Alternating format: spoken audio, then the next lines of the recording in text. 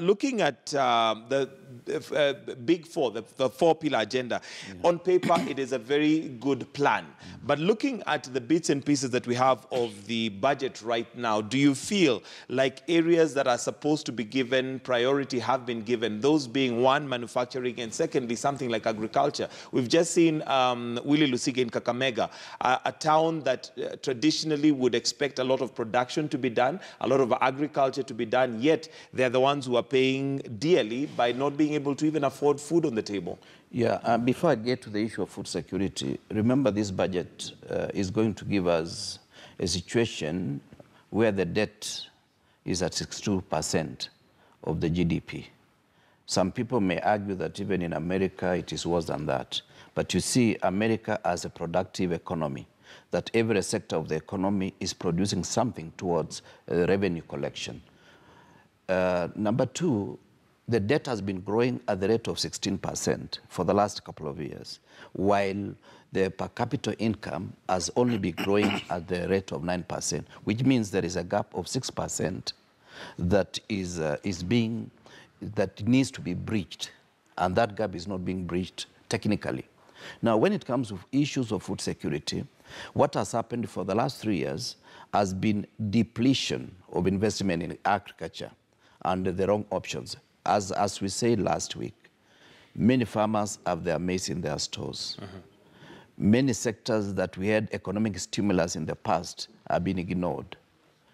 Now, agriculture is not just the question of production, it's the question of the full chain in terms of value chain from production to the table.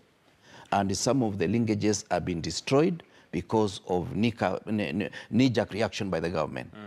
I can say without fear of contradiction that at the end of this year, the government again will be preparing to import because there is a problem of armyworms, there is a problem of wastage in the stores, and there is a problem of non-payment to farmers. Up to now, farmers are still owed 3 billion shillings. So when you talk of agriculture or food security as one of the pillars, and yet you are frustrating the same source that is producing that food, we are not dealing with the right issues. Now, the issue of healthcare that the president announced himself on, you are already taxing some of the medicine. And this effectively means you are denying people access to there are many families that they can raise even 100 shillings per day per person. And this therefore means somebody will say, let me just stay on, I may heal so that I have some money to take my child to school. So the priorities are wrong. And this is where we feel the president is being frustrated by the very government he leads.